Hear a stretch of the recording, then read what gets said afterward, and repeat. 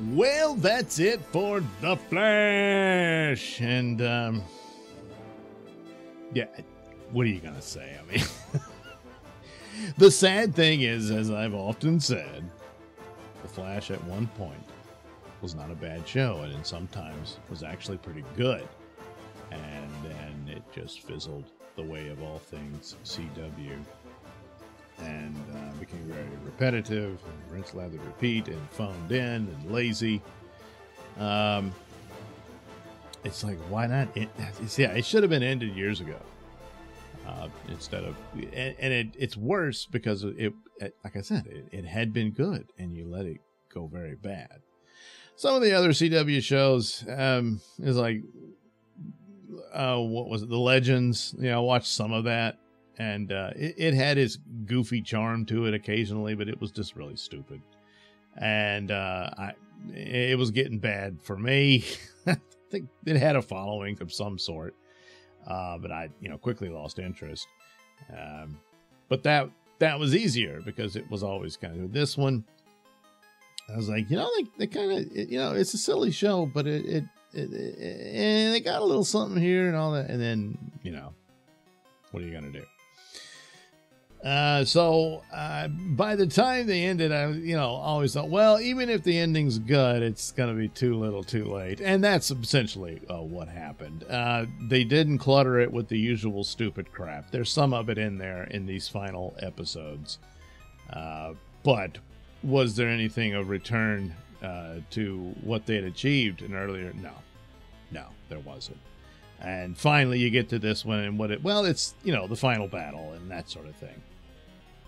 And so it's all very predictable, and a bunch of the other villains, all the speedsters, all the evil speedsters returned. Zoom returns, or Black Flash, or whatever the hell he's supposed to be.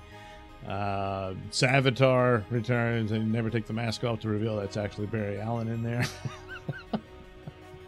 Of course, Reverse Flash, this time the fake Harry Wells version, for Kavanaugh to make a final appearance, shows up, and then Godspeed, who cares, but they all showed up under the leadership of Eddie Thawne's Cobalt Blue. For whatever reason, they didn't give him a mask. I thought Cobalt Blue had one, but anyway, it doesn't matter. He kind of has a cheesy 70s Flash Gordon looking suit. What are you gonna do? And so they fight, and Flash has his team, and apparently now Cecile can fly. I guess she's developed telekinesis and all that sort of stuff. And most of the battles are not that great. They did spend a little bit of money on it for their CGI scenes, but it was CW CGI, so what do you do? And of course, once again, the entire city is completely empty, so they had a spectacular scene, probably where they broke the bank on that, where the Flash gets thrown into some cars and there's explosions and all that sort of stuff. But that's about it. So yeah, his team shows up and they fight him. And Keon, who is a goddess, even though the Zoom acknowledges this and then takes her on, and she, without even breaking a sweat, just lays him low. It was stupid to begin with. So, yeah, they win. At one point, Savitar, who is an evil version of Barry Allen, one of his, remnants or whatever, stabs Nora in the back. But she was phasing as he did it, so it didn't work. So, see, there's the trick with that. It always had that threat of the vibrating hands going to go through and stop your heart or whatever. Well, if you're a speedster, just phase. So anyway, and meanwhile, Iris is, of course, going into labor, and of course, she gives birth to little Nora, and little Nora's got to be her own babysitter. But ultimately, how does Barry overcome all of this? Well, he joins Eddie in the negative force and just wins him over through just a good, talk. But Eddie says, well, still, because Eddie remains the avatar of the negative force, but now he's completely in charge of it. And he says, all right, we've come to an agreement, but we won't always see eye to eye on things.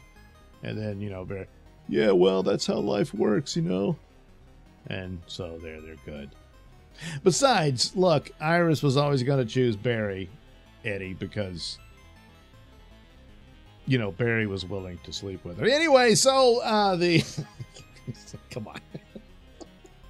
So that's how they resolved that. They have a little baby shower type. Well, not, I guess you do that before the baby's born. Whatever. And the family get together, and then Joe looks like he's going to give one of his, wise old man speeches, but instead he pops the question to Cecile, which I thought they had already gotten married, but I guess not. It's funny how I forget things about this show. It's almost as if I stopped paying attention in total. So anyway, they're getting married. Yay, it's all great. And then Keon's got to go into heaven or whatever, so she ascends and explodes and poops out Caitlin. So since she's gone off to be a goddess, what's left of the body that these personalities all share is back to being Caitlin. So she was never really dead, if you ask me, but whatever. But Frost is still dead. So it sucks for, Mark, her, frosty boyfriend or whatever. But hey, maybe there's a future for them and Caitlin. I don't know. But so yay, everything's happy. No Cisco.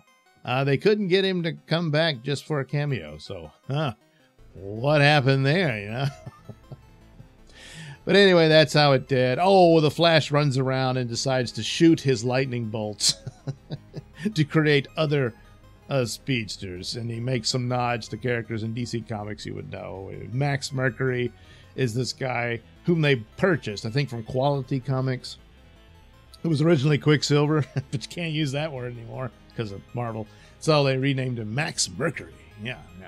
So, and a couple others I'm forgetting, but yeah, they're part of the comics too. So, he's going to share the Speed Force with other people who he just looks like he just randomly picked, but he knew their names, so I guess he did some research or whatever. You'd be a good candidate for this. Whatever.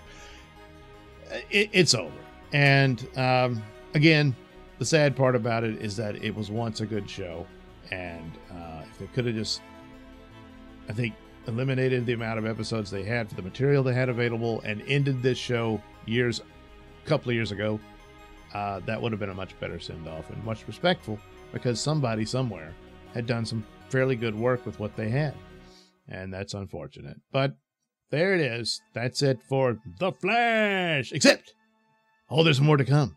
Yes, that's right. There is the Flash movie with Ezra Miller. So, there you go. Hey, look, it's got a lot of Batman in it, so it's got that going for you. Seems the projections have been downgraded as I tape this. They were looking at 130 million opening weekend, but, they decided, hey, wait a minute, let's temper that down to 70 million. So if it makes 80 million, they'll, oh man, we're hot. Yeah.